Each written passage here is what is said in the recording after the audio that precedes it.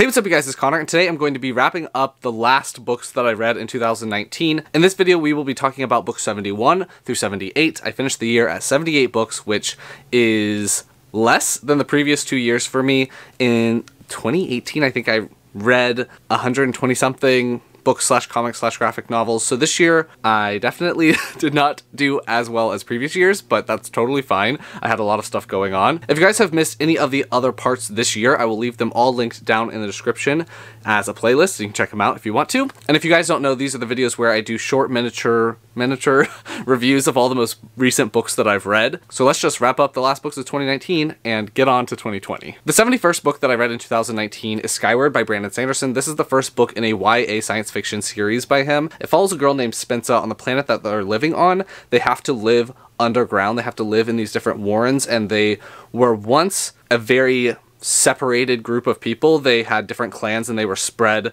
underneath the surface of the planet very widely. Recently, or more recently, they have all started to come back together and form this one society. So this society has a lot of different cultures involved in it. The reason why all these people have to live underground is that there is a group of aliens that consistently attack them and make them go back underground. The society has formed a defense force and they repel the alien attacks so that this group of people can stay together, really. Anyway, it follows this girl named Spencer. She is the daughter of someone who was in the DDF. At the beginning of the book, still, you find out that her father was killed while he was fleeing a battle, so she has been labeled the daughter of a coward, and in this society, being a coward is just the worst thing that you could be called. And despite all of that happening, Spencer still wants to join the DDF. She wants to prove that she is not a coward, and she wants to prove her father's innocence, and really, get started from there. This is a book that is very similar to books where it's a boy and his dragon, but in this book,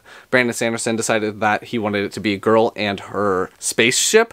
So instead of a dragon, there's a spaceship that has a very quirky personality, and Spencer herself is a bit of an odd one. She's very intense, and that's addressed in this book why she is so intense. I actually did an individual review for this, so I will leave that up at the card symbol if you want to check it out, but I did end up really enjoying this. There were a couple of things that I didn't love as much. I was hoping that there would be a little more depth to some of the side characters, but there's still plenty of time throughout the rest of the series. It's just that this book is quite chunky, so I thought that there was some room that some of the other characters would have gotten better development, I guess. But I did really enjoy a lot of what we got in this book. We get to learn a lot about the culture that she's in. I wish there was more on that, but there's still plenty of time in the series to learn more about the culture. I really enjoyed the DDF and learning about how that all functioned. I really enjoyed Doomslug, which is this little slug that she meets, as well as Mbot, which is the name of her spaceship. And I just thought it was like a ton of fun. It was just a very enjoyable read for me, and I think I gave it 4 stars. Again, if you want to know more of my individual thoughts on this,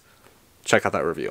I'm sweating already. After that, I read Soulless by Gail Garriger. This is the first book in the Parasol Protectorate series, I believe is what it's called. This follows a woman named Alexia Terbati. She is what is called soulless, which is an offensive term for someone of her status in the paranormal world. This is a paranormal series that is based in Victorian times, I believe. So it's a bit historical, it's a bit fantasy, paranormal, it's a bit of a mystery situation. So it's got a lot of different elements, but I do think that they all work together really well. It's also a fantasy of manners, or of manners book. Basically, when Alexia comes into contact with another supernatural being, she takes away their extra soul. So paranormal creatures and beings have more soul than a normal human, and she is able to take those abilities away, so she's quite devastating to ghosts, specifically. At the beginning of the book, she's attacked by a vampire, and because she's soulless, she takes away the vampire's abilities, and then it causes all of these different situations that Alexia has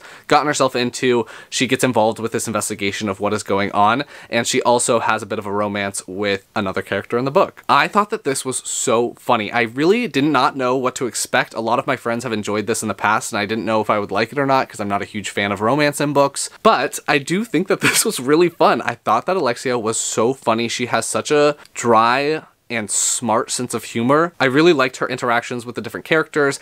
I just thought it was, I don't know, I had a really good time. I really liked learning about the society. I really liked learning about how Alexia balances the two parts of her life, because she is from an all-human family that doesn't know that she's soulless, and a lot of other people in the book and by people I mean like creatures and stuff, don't know that soulless people even exist. It's a really fun dynamic. I thought that she played off with the other characters really well. I thought that it was just really easy to get through, so it's definitely a quicker read. And I enjoyed the mystery and finding out what was happening with these different vampires and the maneuverings of all these different paranormal groups, so I had a blast and I gave it 4 stars. I will say that it is adult, so if you're a younger reader, maybe wait a little while, because there is some sexy times towards the end of the book, but if that's not going to bother you, or if you're looking for that, then, you know, make a judgment call based off that. After that, I read Poison Jungle by Doughty Sutherland. This is the 13th book in the Wings of Fire series. This is a middle grade series, but it is in that phase where middle grade series transition into more YA series because the characters are getting a little older. They're starting to explore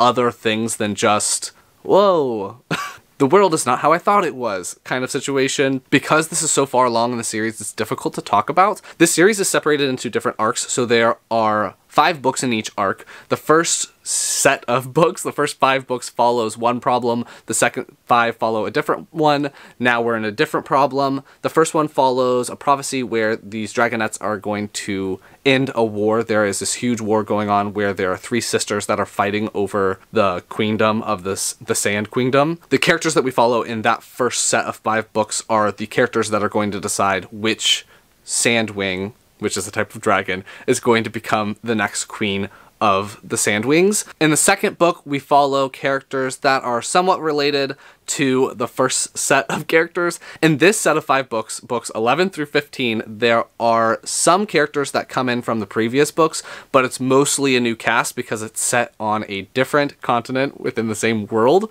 I'm making this sound super complicated. It really is not. Really, there's just a lot of different types of dragons, and there are a lot of problems in this world. We follow a character named Sundew in this book, and we explore her home area. She is from the Poison Jungle, which is this jungle that has a lot of carnivorous plants that will kill you if you make a mistake. In this book, the conflict of this arc is really starting to unfold, and you start to learn a lot more about what is actually going on between these different groups of dragons. I will say that this one wasn't my favorite of the series. I gave this one 4 stars, I believe, because I liked the other 2 in this arc better. I think that the character that we followed, Sundew, is a very sarcastic, very acerbic character, and I really loved her for that.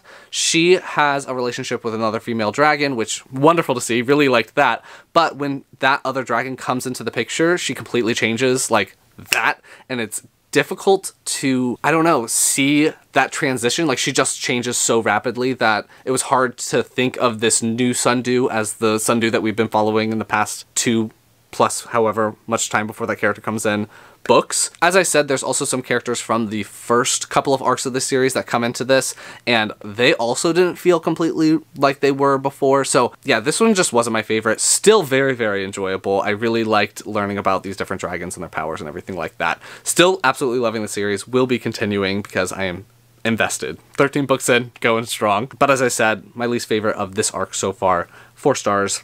Moving on. After that, I listened to the audiobook for Crenshaw by Katherine Applegate. This is a standalone middle grade aged novel that follows a boy named Jackson. In this book, he's dealing with a lot of personal issues. He's also dealing with a lot of familial issues. He feels very alone. He feels different than his peers. His family has experienced homelessness, and it looks like they are potentially going to be experiencing homelessness again. The whole reason the book is called Crenshaw is that Jackson has this imaginary friend who is an enormous cat named Crenshaw, and he talks to this cat. It causes problems because people don't usually talk to non-existent giant cats on an everyday basis. Just based off the premise, you know that it's going to be a kind of sad novel. I didn't expect it to be as sad as it is. It's very heavy. It feels very heavy when you're reading it. Not overly heavy. I mean, the book is meant for younger readers, but I didn't expect it to be as bleak, I guess,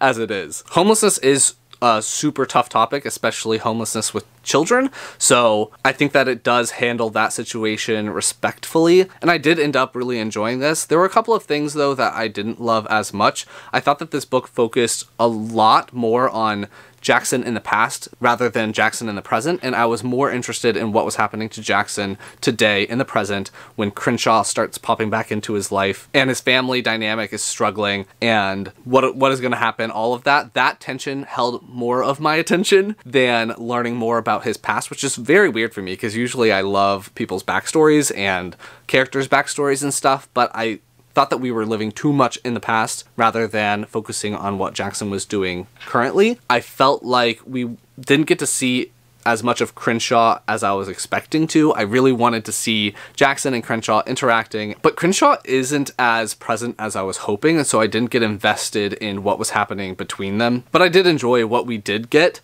I think that if you liked A Monster Calls, then this book has a little bit of a similar vibe. Not the same situation, but when I was reading the two, I got similar feelings about the story. So if you liked A Monster Calls, you might like this as well. I ended up giving this one 3.5 stars. After that, I listened to the Mystwick School of Musicraft. This is by Jessica Khoury. I do think that the audiobook is the way to go with this one. The audiobook actually came out before the physical book came out. I'm not sure if the physical book is out yet. The audiobook has like a symphony that plays all of the music that's going on, and so it makes the experience that much better. I just realized I never turned my hourglass.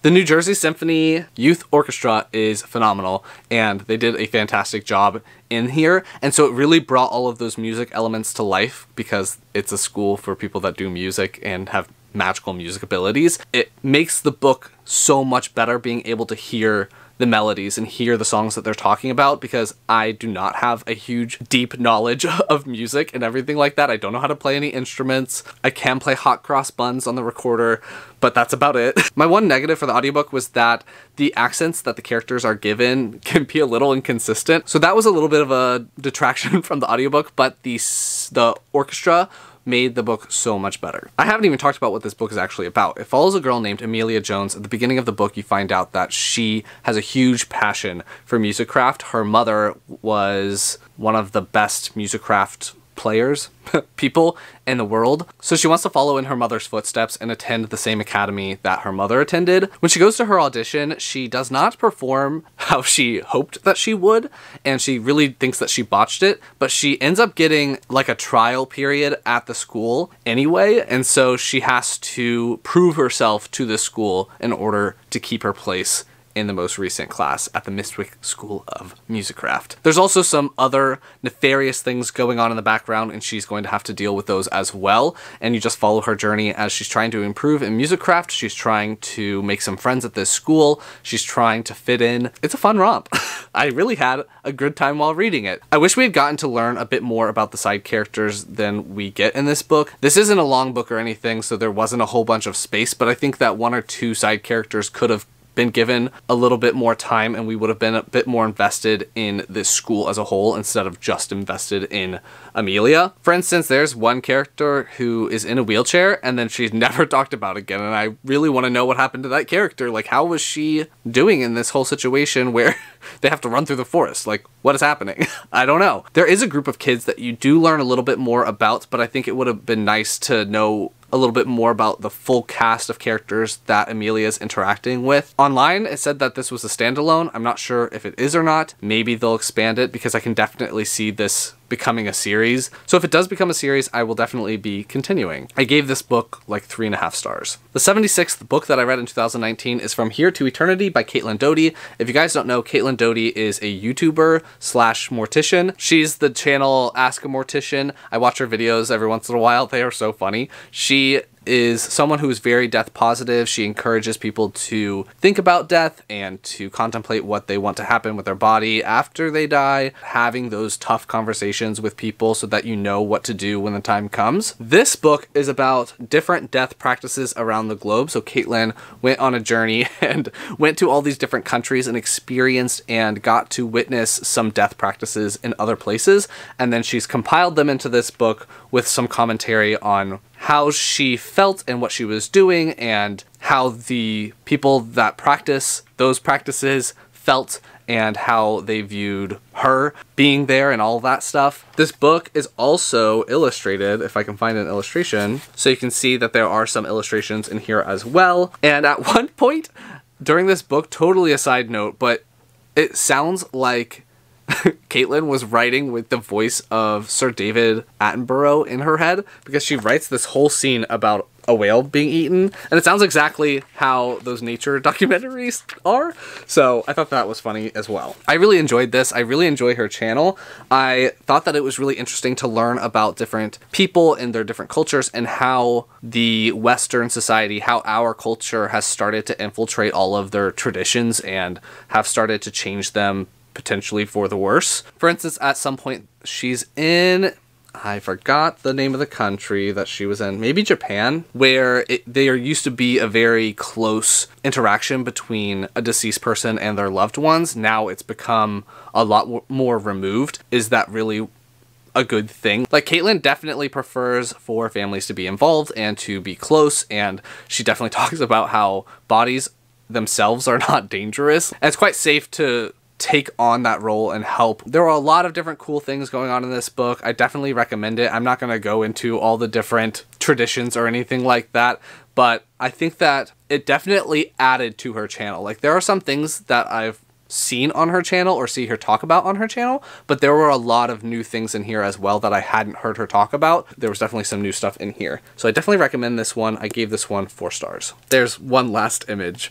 and I will leave a link to her channel down in the description if you want to check her out. After that, I read The Good Luck Girls by Charlotte Nicole Davis. This is the first book in a YA fantasy-ish dystopian series that follows a group of girls that are owned by a welcome house. Basically, they are forced to be at this brothel. The women and the girls that are owned by the welcome houses are given these tattoos, these magical tattoos. I believe they're called favors. These tattoos prevent them from being able to escape and live a normal life, because when the tattoos are covered, they start to burn them, and the pain becomes unbearable after just a short while. So they can only cover these tattoos for a very, very short time. I think maybe they're on their faces too. Like on their faces.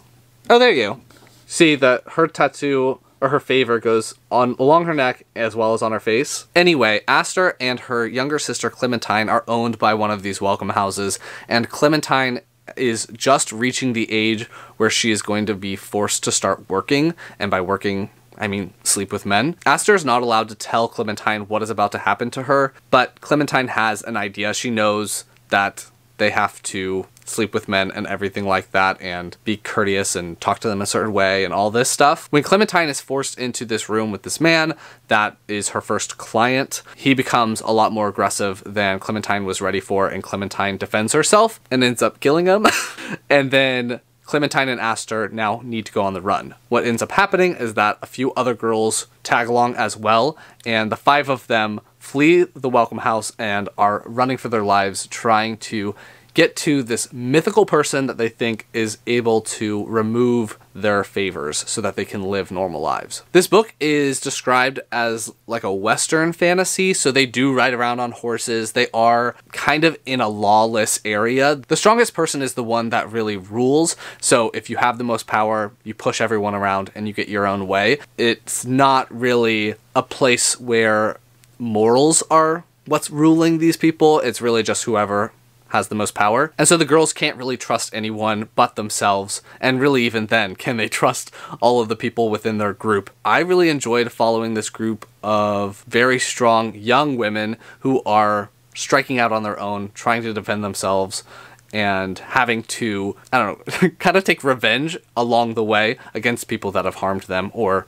other welcome house girls like them. I was so pleasantly surprised by this book. I enjoyed it so much. I really enjoyed following Aster as the main character. I've seen other people say that they wish that Clementine was the main character, and I definitely disagree with that. I think that Aster has the most experience, other than Violet, who is one of the girls that travels with them, with these welcome houses and has really gone through the most. Aster has the biggest chip on her shoulder, maybe Violet, but Aster is the one who's going through the most and is having to balance how far she's willing to go to keep everyone alive and keep everyone together and keep everyone moving towards their goal of getting their favors removed, with being a human and having morals and doing the right thing. I thought she had the most complicated relationship with what the girls were doing in this book. I could totally see the series following a different character in the next book or something like that, but I think that she is the most interesting one. I think that Clementine is a very innocent character, and so she's really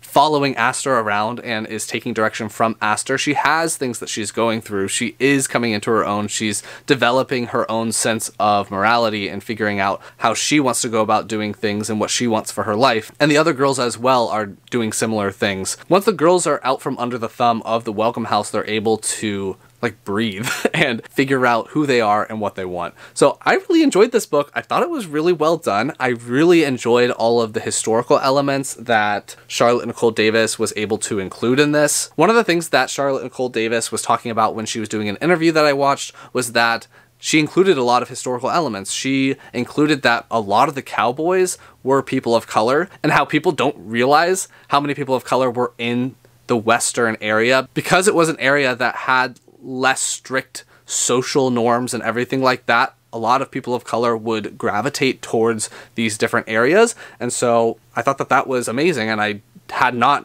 known that that was a thing because I just I don't read a lot of Westerns or know a lot about Western culture and like the Wild West stuff. So I thought it was really cool. I really like that this is based on where the author is from, like geographically.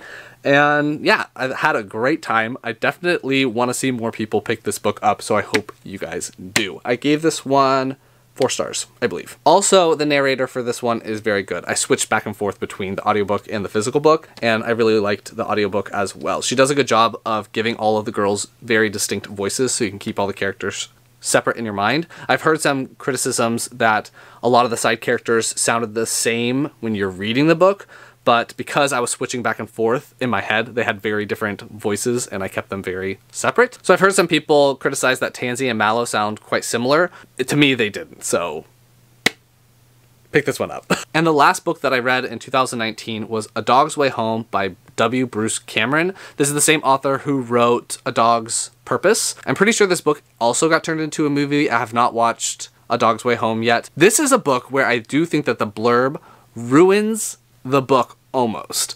The blurb of the book covers so much of this book. It was very frustrating to read because I think like the first 150 or almost 200 pages are the blurb. It takes that long to get past all of the stuff that you know is about to happen, and then all you get is the last like 100-ish pages of stuff that you didn't know was already going to happen. So it's not a very fun read if you've read the blurb, so don't read the blurb. It is about a dog named Bella, and at the beginning of the book, she's taken in by this guy. Her owner ends up making some of the animal control people in their town very angry. They have a bit of a rivalry where Bella's owner is preventing these real estate developers from developing and knocking down these houses that house a lot of stray animals in them. These few animal control people are corrupt. They end up going head to head, and Bella is caught in between. That's all you need to know.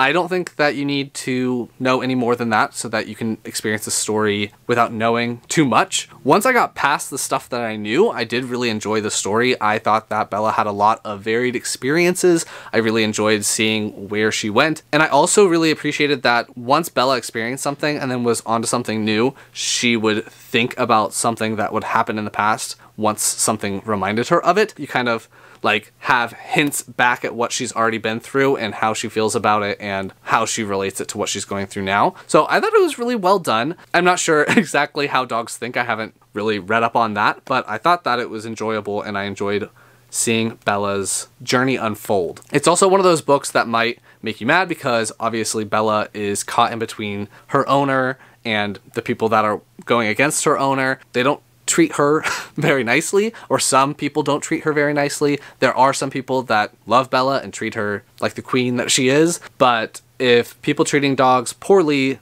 is going to make you angry, like it is supposed to in this book, know that going in, there is a very good ending. I will say that it's a positive ending. The ending is not going to make you mad or sad or anything like that. Just know that. I ended up giving this book 3.5 stars because personally it was a slog to get through all of the information that was covered in the blurb. Again, I know I'm saying that a million times, but the portion that I read at the very end made up for it a little bit. So I ended up enjoying this. Again, 3.5 stars. So those are all the books that I read in 2019. At least those are the last 8 books that I read in 2019. If you like this video, please give it a big thumbs up and comment down below what was the last book that you read this past year now. Anything else you want me to know, leave it down below, and I will talk to you guys next time.